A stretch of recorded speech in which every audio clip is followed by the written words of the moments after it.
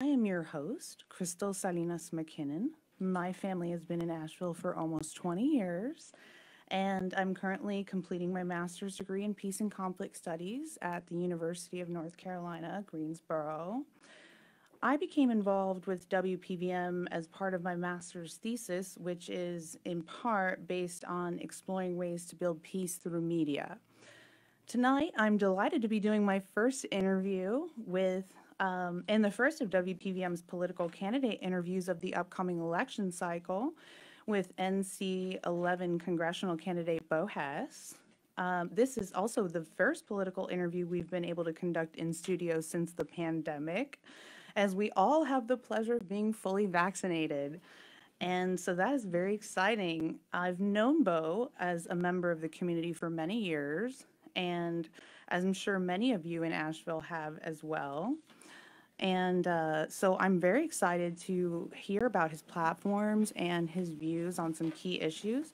And I'd also like to invite listeners to post questions for Bo in the live feed on Facebook. So welcome, Bo. It's great to have you. Thank you.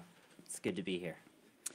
Before I begin asking you questions, would you like to speak on what inspired you to run for Congress? Yes. So I think the number one thing is not being heard, understanding that there were great ideas, letters being written, and that no one was writing me back. No one was paying attention. Things in our community were escalating. And I kept hearing from people, well, you need to have the political will. You need to donate to this politician's campaign. And so I decided that I would be that political will, and I would just go ahead and step up to the plate. I'm a licensed clinical social worker. I'm a therapist by trade. So my job every day is to listen to people and to make concrete, practical solutions that make their lives better. I've never once asked if any of my patients have an R or D or I beside their name. I work for them all and proud to work for them. And I think that we need some people in Congress that are everyday people who are not rich, who don't have a lot of money, but who understand how legislation affects the everyday person, so that when we're voting on legislation or introducing legislation, we understand what the everyday person is going through. Okay, absolutely. That makes sense. So, any candidate that's taking on the incumbent Madison Cawthorn is facing an uphill battle. I know that in the really great campaign launch video you did with Aisha Adams, which Yes, thank you. people can view on your campaign's Facebook page, I believe, Yes, that you're very focused on the idea of representing all of WNC and not just a particular constituency, which ties back into what you were saying about as you're serving your patients. You're not evaluating what political party they participate in. So what is your strategy for reaching the people of Western North Carolina, particularly those in more rural or historically Republican areas? doing more listening, hopefully, than speaking. You know, I want to know what is on everyone's minds. I want to know what is concerning you. I want to understand what we can do to make your life better. You know, I want to make sure that Western North Carolina is not left out of the next generation of jobs, that Western North Carolina is at the forefront. You know, Crystal, we have the most talented, hardest working people here in Western North Carolina, and there's no reason why we can't have opportunity right here. So, also, every part of Western North Carolina knows me, from Avery County, Graham County, Madison County, Mitchell County, Buncombe County, and I've worked all over and with the families and the people of Western North Carolina. So I think also just capitalizing on that trust and rapport, and then just building trust, building rapport, doing interviews like this where people can get to know me and know my stances and understand that I am the one to take on Madison Cawthorn in 2022. So, are you relying on increasing voter turnout, or are you more focused on trying to capture part of the Cawthorn vote? Both? If so, how? Increasing voter turnout, no matter for what party, is always important, right? That is a big piece that I believe in. The primary strategy is a little bit different than the general election. Right now, what we need people to do is sign up on our platforms, donate to our campaign, and we really need to build that capacity so that we go up against the kind of establishment politicians who they are going to run as a primary. But, you know, ultimately, we need to get more people out to the polls, but also really bring in some of those moderates, bring in some of those disillusioned Republicans, sensible Republicans. And that's the thing, Republicans are not horrible or bad people. Republicans are great people. Independents are great people. But that's not who the opposition is. You know, he's not a Republican. And so I think that we will be able to, and I've actually heard from a few Republicans that have said, hey, we like what you're doing, we like the message, we're watching you. That's great. Interesting to hear. So, I guess let's kind of dig into the meat here of your campaign. Again, from your Yeah, I'm not going to cancel me. again from your interview with Aisha, I learned that there are three main pillars of your campaign, which are safety, wages, and healthcare. So I thought let's start out with or wages. I know also based on that interview that you have, I believe, and correct me if I'm wrong, a systems-based approach to problem solving. Yes. In other words, you seem big on not missing the forest for the trees. Yes. And I've noticed that theme throughout your interviews and all of the campaign materials that I have reviewed of yours. Can you, based on that, can you expound on your approach to raising wages for the folks of WNC and Americans in general?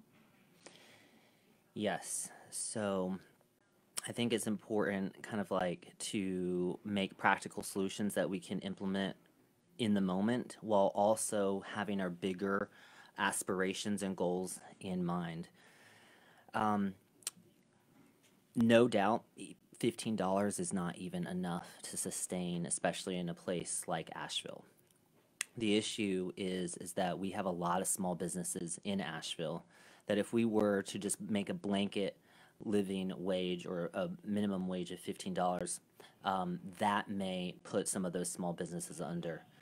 I want to certainly help more small businesses thrive and establish themselves.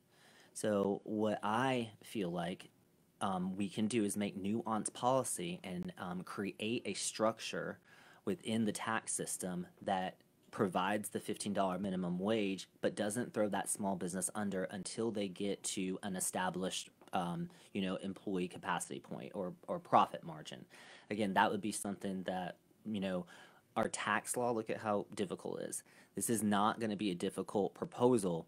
We can get relief to the American worker, and especially the American worker who's working for places like Amazon or Walmart, who are making $10 an hour, who are purposely not being worked 40 hours so they don't get their health benefits, who are working, odd hours and odd shifts that constantly change so they can't be there with their family.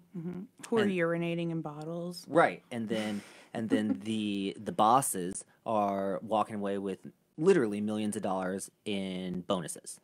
So there is a way to do it. Do we need economic justice? Absolutely. I'm a trained social worker, and one of the first things that we realize is that there is no other form of justice until there is economic justice.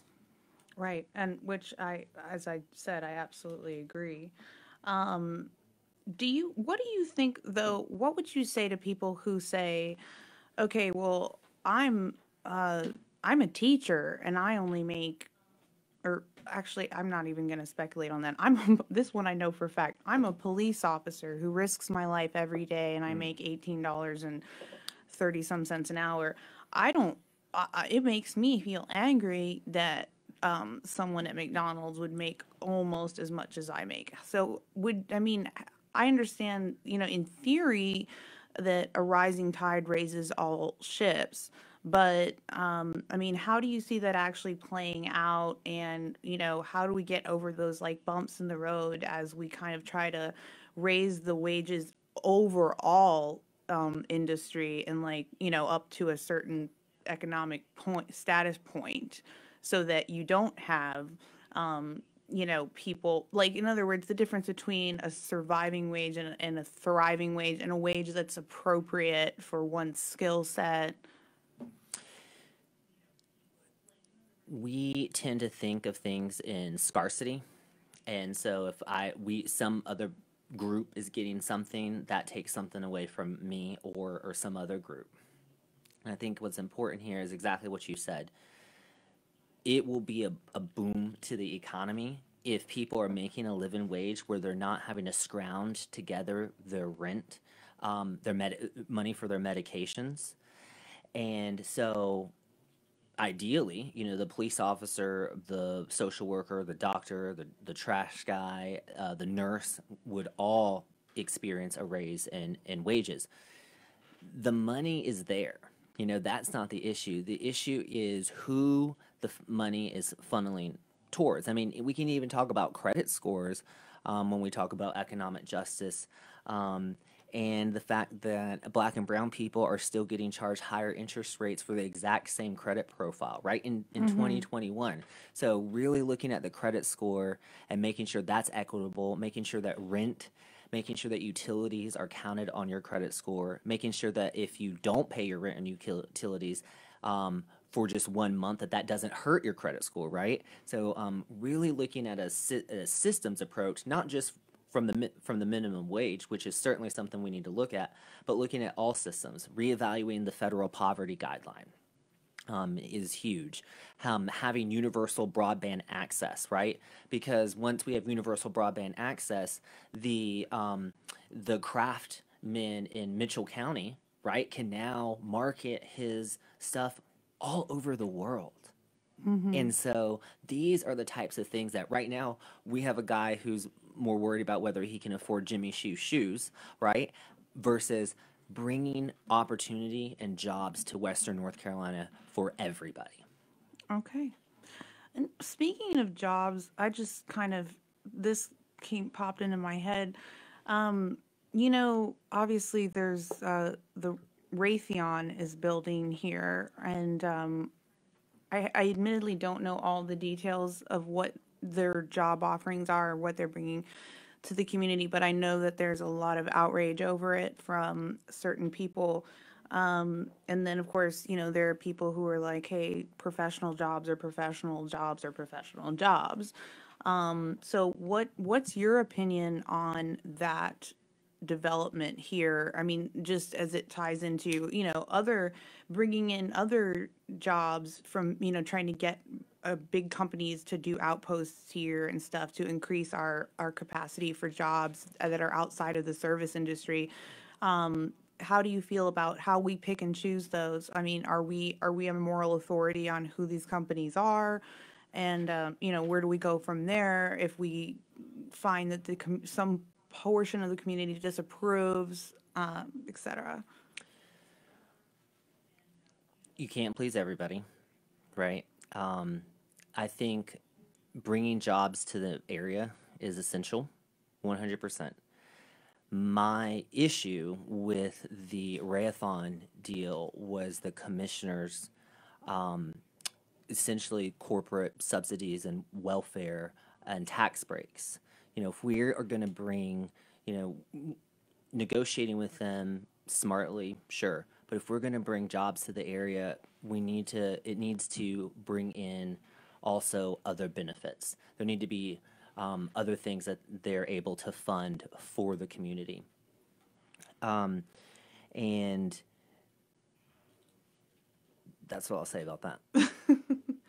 What do you think about the labor shortage that we're experiencing here? And I mean, it's not specific to Western North Carolina, but it's affecting us, at least as much as anybody else, particularly here in Buncombe County, where we rely heavily on tourism. Yeah. What do you think is driving that? I mean, we know that there's a sort of trope that it's everybody's just on unemployment, but clearly, while there's could potentially be a percentage of people that that's true for, we know that it just can't be the whole explanation. So, do you see that as something that, like, Wall Street thinks it's a blip, like it's an anomaly? They're not even building it into their analytical models at this point. So what do you think? I mean, how do you see that playing out? What do you think is driving it? I think we need people to get back to work, but also going back to what you were saying, I think the old way of doing things is not going to work in a post-COVID world. And I'm not sure if the listeners know how much childcare is, but I've been getting a lot of people say, childcare is an issue. Childcare is an issue. It cost me $1,500 for my two children, and I don't even make that much at my job, so I have to stay home. I think, like most issues, this is multifactorial. You can't just pick one thing and say, okay, this is it. I think that the enhanced unemployment, certainly, again, I think that does play a role in it. But humans are driven to work. Humans are driven to be productive. And so the idea that people are just kind of sitting back on their laurels, accepting money from the government, doesn't strike what I'm seeing on the ground. The biggest issues I'm hearing about going back to work are the childcare issues, and then also just people are still scared. We just got through a global pandemic where we have over 500,000 Americans who have passed away. And I think we're going through a collective trauma. And it's not going to be, as much as the economists want the economy to just kind of snap back on, it's going to be a gradual, turning up the brightness of the lights. We will get there. The infrastructure plan that was just passed will get us there. It's going to create a lot of jobs, a lot of opportunity, even here in North Carolina. But I think we are weary, and we've been through a lot, and I think people are just kind of being cautious. Yeah, I think it makes sense to point out, as you did, that, while the unemployment may play a factor, it's not the factor for all but perhaps a minority of people. Most people, they may be taking advantage of it, but it's because of some other underlying concern that they have, such as childcare, health, fear, psychological trauma, etc.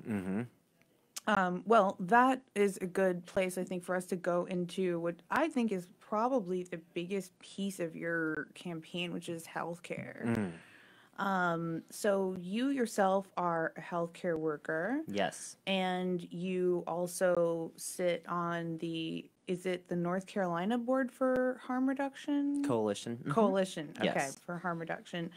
And, I've seen elsewhere that while you somewhat famously do not support Medicare for all, you do have some pretty radical ideas about healthcare reform.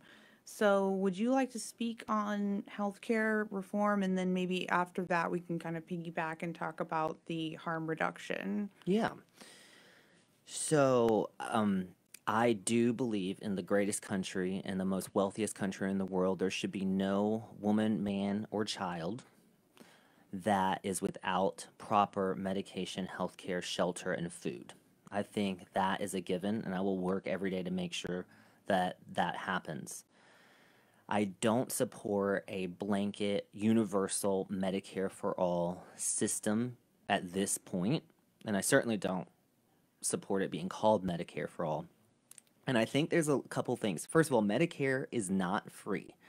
Medicare you pay for, actually, and only Part A, I think, is free, and then B and D you have to add on, and you choose based on different private companies.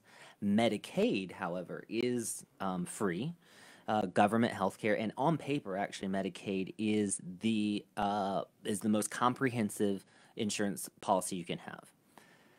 The issue with saying, okay, we're going to pass a Medicare for all bill and everybody's going to have health care is that that would be a catastrophic failure because we do not have the infrastructure to provide quality health care for those people who would get insurance.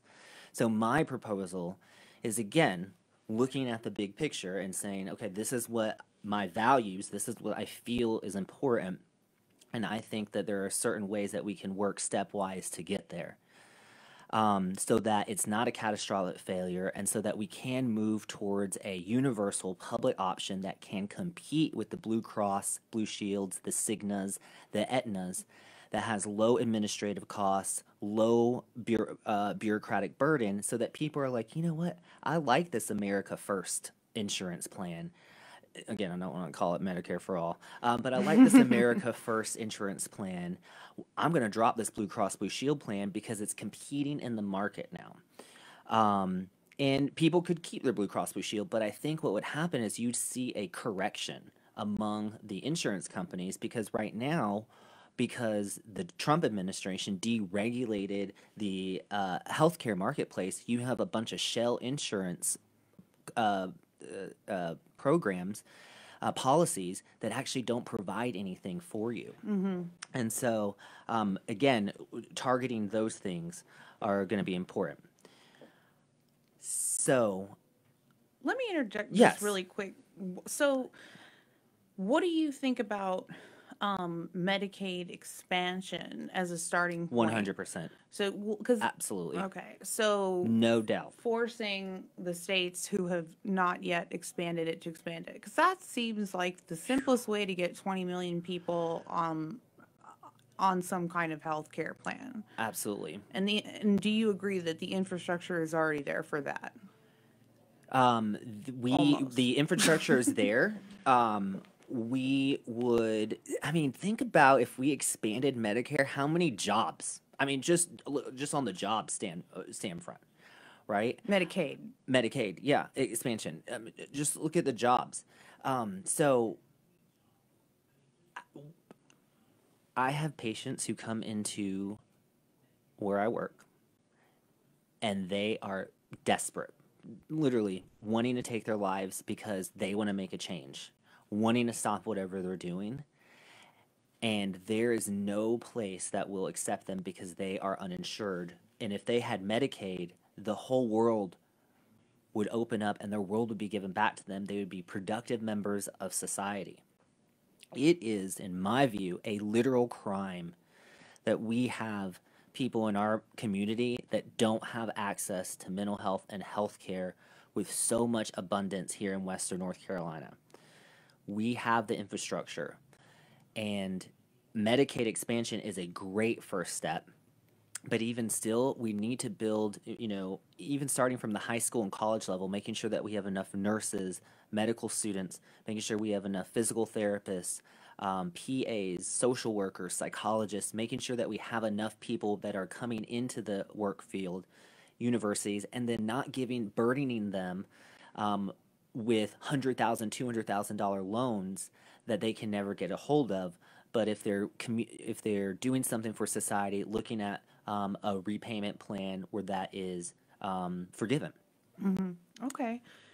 So, I mean, I know you don't like the term Medicare for all, so let's just, I don't know let's just, when we call it that, we just mean having a public option. Okay. And I'd also like to point out to anyone who doesn't realize this, even in countries like the UK, Northern Europe, the Nordic countries that are all hailed for their public health care, that they still have private insurance companies there for people who choose that. And let me say this too. The number one thing I hear from people is like, oh, I don't want to be, I don't want them choosing what I do or like what health care I choose. So this is a fact. The insurance companies are already choosing what you do, what doctors you can go to, right? That's the whole point. And then the other thing is, oh well, if I wanted this surgery, it would be weeks to get. Or Okay. months or years. Try right now.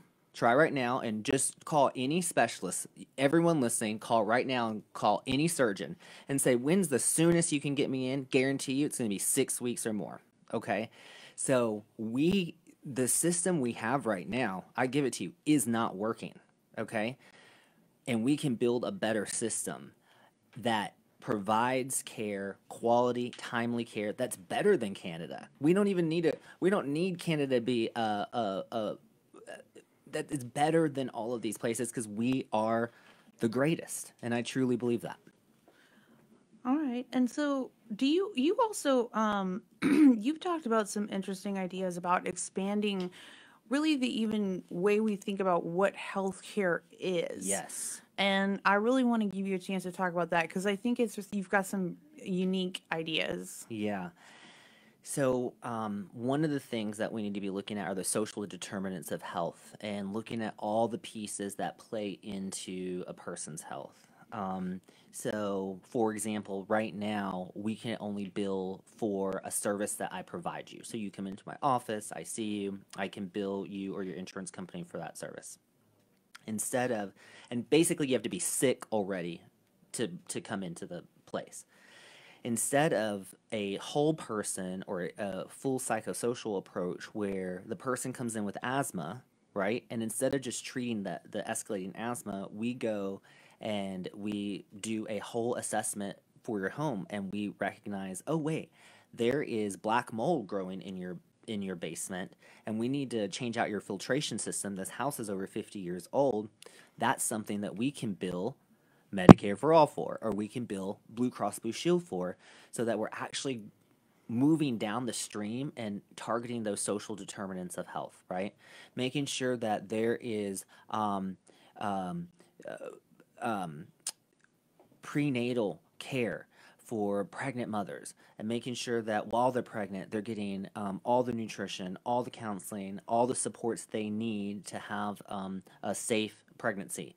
Making sure that doulas and things like that are billable with their insurance in case some people don't want to go to the hospital. I know in Western North Carolina, out in the hills, they'd rather not do it. They'd rather do it at home and making sure that those things are covered. Also, coordination among specialists. There's a great study from an expert at UNC Chapel Hill that says that we wouldn't even need to expand the number of primary care physicians we have if we move to team-based care. So having a pharmacist, a nurse, a physician, a behavioral health specialist, a peer support specialist on a team to provide, again, wraparound psychosocial services. So we're not just looking at the person's sickness, but we're looking at, okay, what behaviors can we change? What thoughts can we change? Can we look at nutrition? Do we need to look at a change of living situation? Do we need to get pest control into your home? And start building up our society. And ultimately, to me, this is a national security issue. If we have a healthy, vibrant society, you can't mess with us, right? Right. Just anecdotally, it reminds me a little bit of the TV show House when he would, as a diagnostician, he would send his team out to investigate people's living situations, and that's how they would figure out what was wrong with them. Yeah, yeah. So it's just like a really holistic approach that, again, not missing the forest for the trees. When we treat asthma, if somebody's living in a situation that is not, that's just going to continue contributing to their asthma, then we can give them all the inhalers on the planet and we'll never solve the problem and they will never be a thriving person. Exactly. So, I think it sounds like, correct me if I'm wrong, it sounds like overall you do support the idea of a national plan that's available as an option for people for free Yes. or close to free, but that you don't feel that regarding infrastructure and even just regarding our population, maybe that people aren't quite ready for that. And so your strategy is basically like short-term harm reduction and long-term systemic overhaul. Is that accurate? 100%. Moving towards those long goals, but really getting some fixes in now to provide relief. Right. In other words, we don't have to do nothing while we're striving for, The perfect. the end goal, the perfect. And I think sometimes this is where ideology and reality fail to intersect for some people. Mm-hmm. So I'm going to sneak this in. I recently, you said that you sit on we already touched on this a little bit, but what's the harm reduction? Yeah, so North Carolina Harm Reduction Coalition. Well, there's one thing I know how to do. It's strategize and work with the opposing party. So North Carolina, under North Carolina Harm Reduction Coalition, got the most progressive harm reduction laws passed anywhere in the country. So we got a syringe exchange law passed, protecting our law enforcement and our first responders from unnecessary disease. And we also got the Good Samaritan law passed, which makes small amounts of drugs or paraphernalia not prosecutable if you call 911 and help somebody who is overdosing. And we also got standing orders in for naloxone to be at every pharmacy, so that it would be a standing order from the Mandy Cohen, Dr. Cohen. Did people have to pay for that? They, at some pharmacies, they do. At other pharmacies, they will provide it. And what do you happen to know what the cost of that is? It is minimal. I want to say, I don't want to misspeak actually, but you can always get it for free through the Buncombe County Health Department or your local health department. I know that it's here at our health department. Okay. Well, I mean, speaking of the needle exchange, I'm sure as a member of this community here in Asheville, you're aware that it's not popular with everybody. And there are some people who have complaints about open drug use in their neighborhood. I think in particular, one of the needle exchanges here is actually located in a primarily residential neighborhood. So I'm just, how would you respond to people who feel that it's having a negative effect on their neighborhood, either through the littering of needles, open drug use, attracting more drug users to the area? I mean, these are just some of the standard complaints that we hear. Yeah. Certainly, it's a huge issue.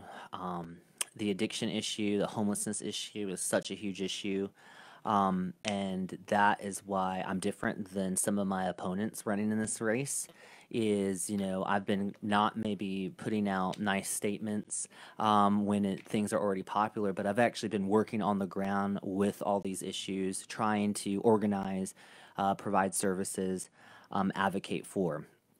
The syringe exchange thing is, if people don't want them in their neighborhood, I would certainly encourage them to organize around that and see, what they could do to move them along. It seems odd that a syringe exchange would be in a primarily residential neighborhood. What we did as far as North Carolina Harm Reduction Coalition was make them legal because they were operating typically underground before the law. And let me talk a little bit about why syringe exchange is so important. So syringe exchange actually lowers Hep C, HIV. Syringe exchange actually keeps people who are involved with the syringe exchange program are 5 times more likely to enter treatment and actually exit the cycle of addiction than people who are not involved in a syringe exchange program. So this is where I understand where people's frustrations are. And that's why, if you are frustrated with the way that our community is going, then maybe we shouldn't give some of the opponents a promotion, and we should look at other more innovative ideas so that we're speaking for all the community. We need safe neighborhoods. We need even safe injection sites, right? So that people aren't in open public parks. We need to give back humanity to people, right? That's how people change. People don't change by ignoring them on the street or by treating them like criminals or making them feel even more shameful. In fact, the data says that when you make people ashamed and feel shameful, they dig in to what they're doing and what they're feeling. So the trick is empathize and validate both. Absolutely, we need Hep C, HIV, and we need our law enforcement officers protected from dirty needles on one hand, right? And we also need safe and clean neighborhoods for our children and our families on the other hand. And those are things that aren't exclusive to each other, and we can both take care of both those groups of people and move forward in a way of dignity. Okay. So on the subject of harm reduction, and I'm going to kind of sneak this in because I recorded, it has not aired yet, but I recorded a roundtable discussion about this set of laws called FOSTA SESTA that are anti-sex trafficking laws. They Yes. both passed overwhelmingly in Congress. And so my roundtable was about unintended consequences that they've had. And we talked a little bit about this beforehand, so I think you kind of know where I'm going. Basically, through this roundtable discussion, which involved actual sex workers practicing anti-sex trafficking, case manager, we had a clinical psychologist, and we kind of came to the conclusion that it's not that it is unintentionally harming the consensual sex trade. And when you take into consideration the fact that the sex services industry in this country is a multi-billion-dollar industry, yet these people are not protected by any kind of laws, labor laws of any sort. And then on top of that, they're being sort of indirectly targeted by anti-sex trafficking laws, which some people also say inhibit the ability to catch sex traffickers because it pushes everything more into the shadows. That is accurate. So I wanted to know, what is your opinion on that? If you were elected, would you support a review or an overhauling of those two laws? And would you consider legalization of sex work as a form of harm reduction? So I love this question. Thank you. So let's take it back. I mean, I'm finishing a degree in public health right now, master's in public health from UNC Chapel Hill, and I don't know if you remember during the Obama administration, there were some Secret Service agents that got in trouble because they had gone out for a night of fun and brought some ladies back and didn't pay them. And they went to the police. And because in the country that they were in, they have a system and they have a structure for recourse. So the police came knocking on the door and it became a scandal here in the United States. I 100% believe that children, women, domestic laborers need to be protected from criminal gangs and sex traffickers. One of the things that I also have done for many years is work as an advocate for a regional sexual assault agency here in Western North Carolina. So I have shown up at 3 a.m.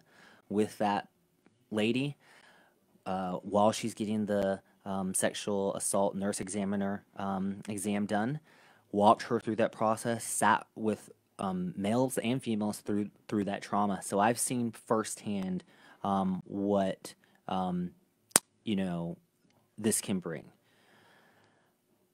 One thing that I want to get across to Western North Carolina is that I am wanting to be a representative that does not legislate your personal decisions and what you do consensually, whether that be smoke weed, whatever, exercise, be a vegan, eat nothing but red meat.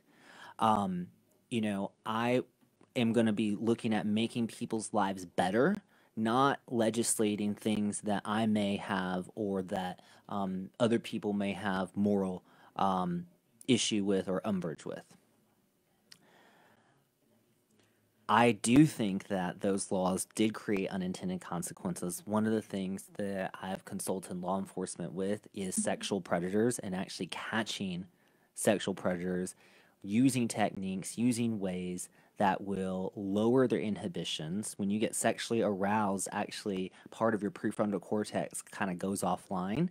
And so that's why a lot of law enforcement officers will say, well, that just seems so obvious, they're going to know it's fake. And I say, no, it's not, because their prefrontal cortex is halfway offline because they're so aroused, right? So that is something that I'm not going to say, let's repeal that, because I think I would need to look at the data and just see what, did it have its intended consequence, even if there was collateral damage in some way. One thing that is important for sex workers, and this does, is that making sure that they have, they're some of the most targeted people as far as violent crimes. And then also, it helps everybody be healthier if people have access to healthcare and testing. And again, everyone out there who's thinking, oh, well, I don't know about this sex work thing. I guarantee 95% of us, right, have watched pornography. And that is part of that multi-billion-dollar sex work industry. And even in that industry, there are horrific sex trafficking stories of rapes caught on. So I don't think this is, for me anyway, this is not something where I can say, oh, I support a repeal, because especially in the past 4 years, we've seen violence against women escalate, and I just don't want to do anything to put people, children especially, at risk. Would you... I'm excited to see how they twist all of that. Okay, let me just ask you one last question on that, though. Would you consider bringing actual consensual sex workers into a conversation Yes. about it? Because that is one of the things that I've really noticed, is that they are left out of that conversation. It's like the equivalent of when you see a bunch of old white men standing behind the president signing a bill about women's rights. Yes. I want to hear from them 100%.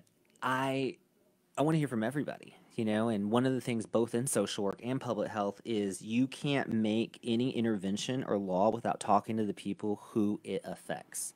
Right. And so, yeah, I'm open to a conversation because I want to learn. I want to listen. Right. I don't have all the answers. There's things that I don't even know I don't know, right? Because I need people to let me know what's on their mind so that we can start developing a policy and strategy for advocacy around that issue. I'm willing to bring up all the issues that people have as your representative, but I just need to know what's on your mind. Right. So it sounds like to me, and this is bringing up one of my favorite words, that you're very against paternalism. Oh, yes. Absolutely. So you're not coming in here hot with an ideology that you plan to impose on the people of Western North Carolina, whether they want it or not. No, Okay. Quite the opposite. I want them to tell me what they need, right? And I want to work for them in Congress. Right. All right, great. Let's then move on to your last of the three pillars, which is safety, which I'm also lumping in security.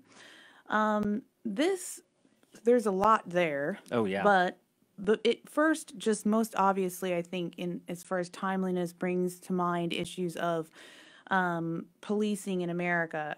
as you obviously know, there is a greater scrutiny than ever before on police. Yes. And it's created also a lot of division among the population as well, because people have all different takes on what's going on, and it's just creating a lot of conflict. And I know that you've actually done some training with police, Yes. so I was curious if you could talk about that, and then after that, just tell us about how you envision the future of policing. Yeah.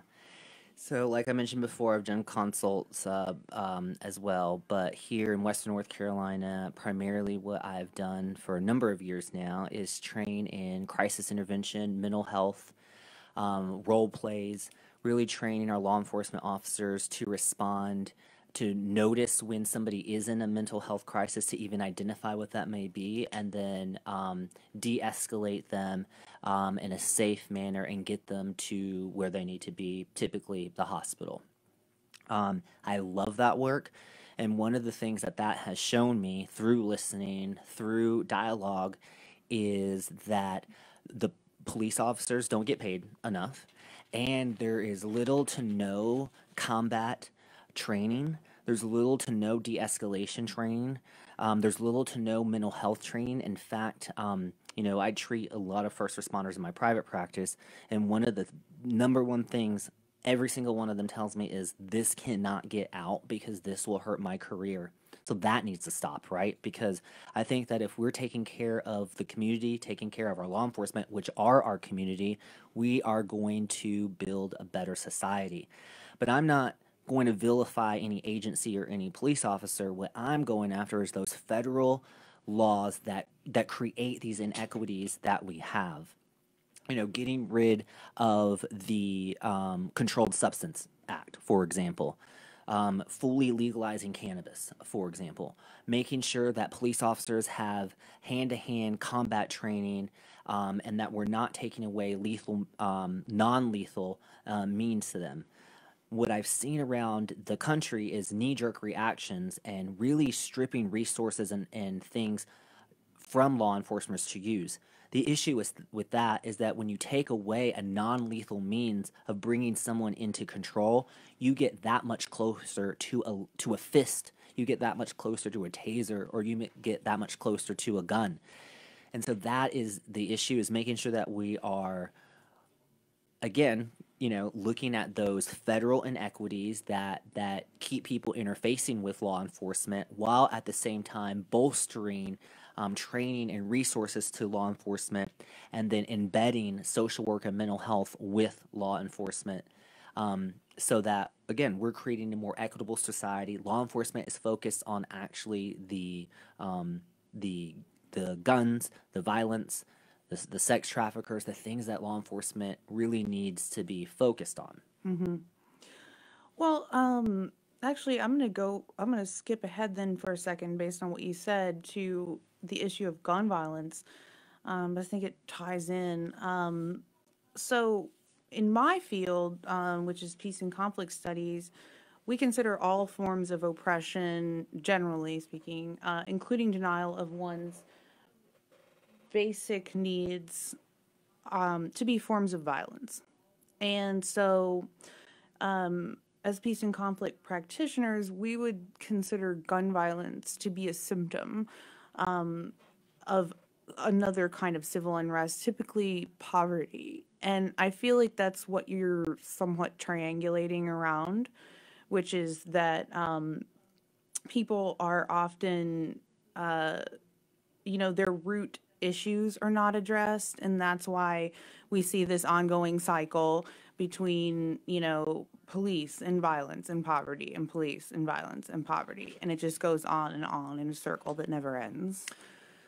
Yes. So, in the most violent neighborhoods, if we control for employment, they have actually the same rates of violence that other neighborhoods do. So, you're absolutely correct. Poverty and unemployment, lack of opportunity. And let's talk a little bit about the drug war and why that is, for me, front and center of this issue, is because people don't know that having a certain amount of drugs is a felony. And when you have a felony on your record, you cannot get a job as a bagger at a grocery store. You can't get housing in a nice neighborhood or in an apartment. So we need to end felony disenfranchisement. And maybe that comes after a year or two of, positive, productive, pro-social behavior. But we cannot have people who are disenfranchised from the society and then expect them to contribute in a meaningful way. Yeah, absolutely. So then, okay, I'm going to go backwards. Speaking of um, back to just general safety issues, and I think this is tied into national security, which you've referred to in this conversation and also is referred to as a priority on your website. I'd like to ask you about immigration, refugees, and migrants. And I ask you this personally as the daughter of a woman who grew up on the Mexican border in a one-room house with 8 children and one parent, and who, had they not been permitted to settle here, I would not exist, nor would we be having this conversation. So, that being said, where do you stand on immigration and resettling refugees and migrants throughout the United States? Would you support accepting a portion of these displaced persons for resettlement in WNC? So, to answer your first question, I think that the immigration issue on the border needs to be a all hands on deck issue. Every bilingual social worker, nurse, doctor needs to be there, and so that we are making sure and keeping track of the humans that are on the border. I do support a path to citizenship for the people who are in the country, who have been working, who have been productive. Absolutely 100%. They need to be not only paying into society, but because they're working, they need to be benefiting from society. Um, I do support, and we do have the infrastructure to accept refugees. Our refugee acceptance, I think, lowered by a huge amount. One of my great friends who was in my MPH program with me at Chapel Hill actually works at one of these refugee camps, and I hear a lot of stories from him about the struggles that they deal with. So I absolutely would support bringing them in a measured way. And again, wrapping them with services, making sure that they are that we're keeping extremism out, and making sure that people are being productive in society, just like an American citizen. All right. And one of oh, I know. Okay, I had another question about gun violence. Yeah. So going back to gun violence, Mm, how this is fun. would just bouncing around? How would you address the issue of gun violence, as we were just talking about a few minutes ago, Yeah. with while also protecting Second Amendment rights, which I think is another focal point for you? I'm huge in the Constitution. I'm huge. I'm not cancel culture, Bo. I feel like the more voices, actually, the better. We don't need to be pushing extreme voices into the dark corners of the web or of the world. I want to make sure that everybody has access, if they want to a legal firearm, and that they can protect themselves and their family. I think that's important. But I also think that there can be some common sense gun legislation and policy that we can in place that does not impose a burden on citizens exercising their Second Amendment right. For example, we need to digitize our gun records. The NRA has lobbied lawmakers for years and years and years, and we have no searchable gun records. We need to add more inspectors and add badges to these inspectors and get them out and inspecting these gun dealers.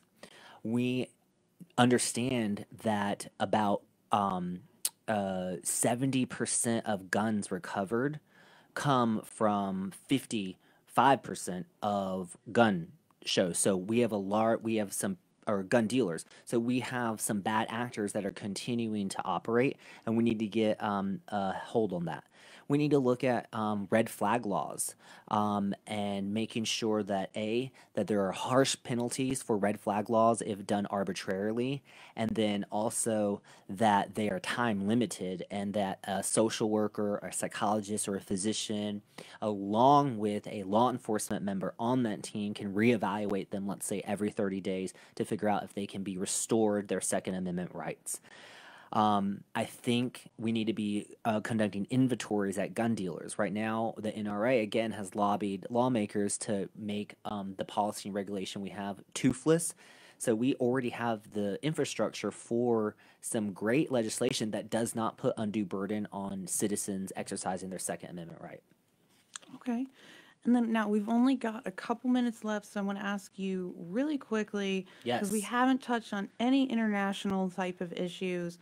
You say you're pro-military, so again, quickly, what do you mean by that? And then regarding international issues, especially I guess as it pertains to the military, do you consider yourself an America First isolationist, a globalist, an interventionist? In other words, do you think that we should try to regain our status as the quote moral authority of the world, or should we keep our focus more internally? My dad is retired Air Force. I grew up on Air Force bases, moved every year and a half from base to base. You know, I believe in not fighting wars for the rich. I believe in keeping our soldiers strategically in the places that they need to be. I am not an interventionist. I'm not certainly a globalist, but I do think that geopolitically and strategically, we have to have our military in places to keep China and Russia, and to a certain extent, by extension, North Korea, in line. Um, what I do believe, though, is that we need to be self sufficient. I think if there's anything that this pandemic taught me, was that if we have another pandemic, we're in big trouble. So we need to be building up a global infrastructure, like a global immune system, much like our body's immune system, that takes into account AI technology, that takes into account real time medical and hospital records, that takes into account microbes in the air and on surfaces, and that can feed this so that we can pinpoint the next outbreak. And just like our immune system, go to it immediately. We need to be able to provide all of our food, so research and development in food and sustainable ways of agriculture, in even growing meat in labs and things like this. These are things that I really want to look at, especially when we start looking at environmental things and greenhouse gases. There's going to be a time when these big, huge factory farms are not going to be serving even the huge, big factory farmers. And so we need to be providing an infrastructure of, okay, what are these next steps so that people aren't left out of the economy of the 21st century? So yeah, building our infrastructure here, making sure we have medical supplies. We don't need to be relying on China for anything that is of vital importance, like bullets or anything medical supplies. We need to be developing those with our allies and here in America. All right. And then I'm going to do a very, very fast rapid fire, and then we have about 1 minute left. Okay. And these are just quick yes or no questions. A couple of them you've already answered. Okay. So, death penalty. Yes No. or no? No. Trans women in sports. Ooh, so Too much for a rapid fire? that's too much for a rapid Okay. fire. And because there's a lot in there, and as a social worker and as a therapist, that's a great topic that we can Okay, expand on yeah. in another time. Okay, great. The mentholated cigarette ban. No. Free community college. Yes. Student loan forgiveness. Yes. Legalization of marijuana, you already hit on. Yes. And then also making sure that businesses' license are given in an equitable way to people who have been charged with cannabis possession or selling, and minorities and women. All right. And abortion remaining legal and accessible. Yes. Okay. All right. Great. Well, once again, you've been listening to WPVM 103.7 on your dial and globally at WPVMFM.org. Thank you so much to NC11 congressional candidate Bo Hess for joining us this evening to share his platform with the community. Thank you, Crystal. It was a great pleasure and so fun to finally be live in the studio. If you wish, you may find more information about Bo Hess on the Facebook page, Bo Hess for U.S. Congress, or Bo's website, bohessforuscongress.com. Don't forget that you can view this broadcast archived on WPVM's website, Facebook page, as well as the Bo Hess for U.S. Congress Facebook page. Thank you for joining us this evening, and don't forget to keep an eye out for future candidate interviews on WPVM.